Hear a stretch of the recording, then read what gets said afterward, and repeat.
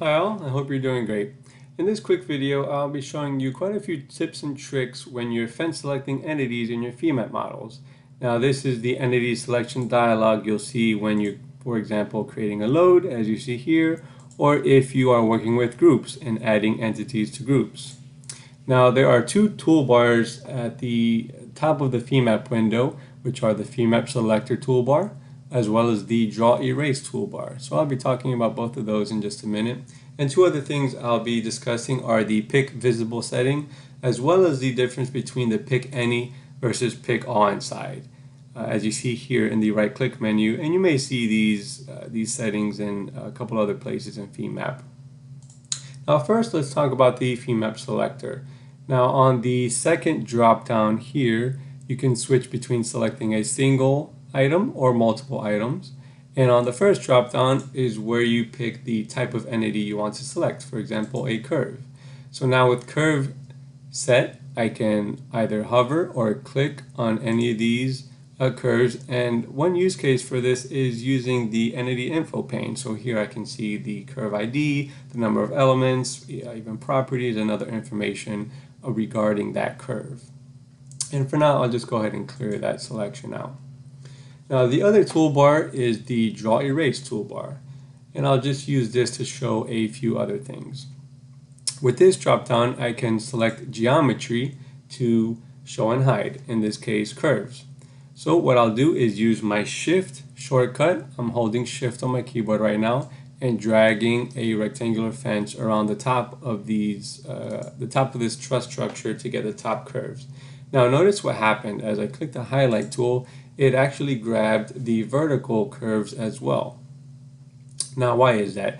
It's actually that pick any versus pick all inside option. So if I right click, it's set to pick any inside, and the reason it grabbed those vertical curves is because my fence actually included the top points of those vertical curves. So what pick any inside does is it will pick anything that you enclose at least one component. So if we're talking about curves, you're going to need to fence select either one or both of the points that make up that curve. If you're trying to fence select an element, let's say we're talking about a 2D element, a square, then you need to select at least one of the nodes that make up that element. So that's what the pick any inside means, is it's selecting anything that you enclose at least one of its components.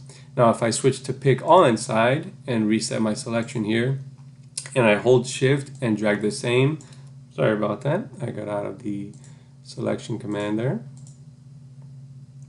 If I hold Shift and drag the same rectangular fence, now notice the difference. It only grabbed the curves that I completely enclosed, meaning both points of all those curves. So that's the difference between the pick any versus pick all inside. Now I'm going to switch to another model I have here to show you a couple other things. Now if I use, instead of the select or draw and the draw erase menu for geometry, there's also a mesh drop down, so I can select elements, materials, properties, as you can see.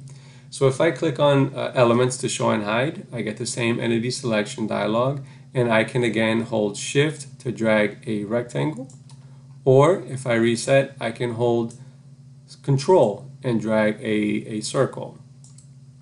And one other shortcut is actually Control and Shift. If I hold Control and Shift, I can click to place several different points for a polygon to make my selection, and simply click Done when I'm finished. Now as I do that and I press the highlight and rotate the model, notice it's going through the entire model, right? So if I press OK at this point, it's going to literally blow all of those elements away. And that's what the use case of this DrawErase toolbar is. It lets me dynamically show and hide different entities like elements, as I'm showing here, or curves as I showed just a minute ago. Now I can very quickly switch between showing and hiding those elements.